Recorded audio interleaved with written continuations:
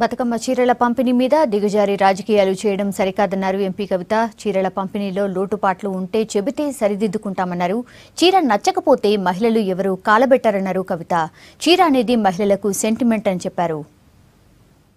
నేను మీకు ఒక చీర పెట్టా అనుకోండి, మీకు నచ్చపోతే వెంటనే దాన్ని కింద పడేసి తొక్కేసి హంగామా చేయరు, ఇంటికి తీసుకెళ్ళి బీరువాలో పెట్టుకుంటారు. ఎందుకంటే చీర అనేది ఉట్టి ఒక పీస్ ఆఫ్ క్లాత్ కాదు, సెంటిమెంటలీ ఒక అటాచ్మెంట్ ఉంటుంది మనకు.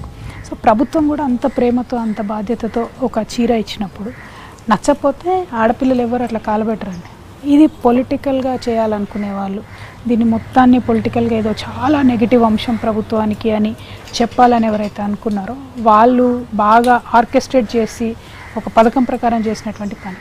సో నేనేమంటా అంటే ప్రతిపక్షాలకి కార్యక్రమం నచ్చలేదనుకోండి, మంచిగా మైక్ పట్టుకోండి, ఇష్టం ఉన్నతో తిట్టండి ప్రభుత్వాన్ని, ఎవరొద్దన్నారు. దానిలో ఉన్న లోటుపాట్లను ఎత్తి చూపండి, ఎవరొద్దన్నారు. చూపించడానికి మీడియా మిత్రులు రెడీగా ఉన్నారు. ప్రజలు తెలుసుకుంటారు, తప్పులు జరిగితే మేము కూడా సరిదిద్దుకుంటాం యాజ్ గవర్నమెంట్. కానీ దాన్ని ఇట్లా చేయడం మాత్రం నిజంగా బాధ అనిపిస్తుంది. అంటే ఇంత దిగజారి రాజకీయాలు చేయాల్సినటువంటి అవసరం లేదేమో అని.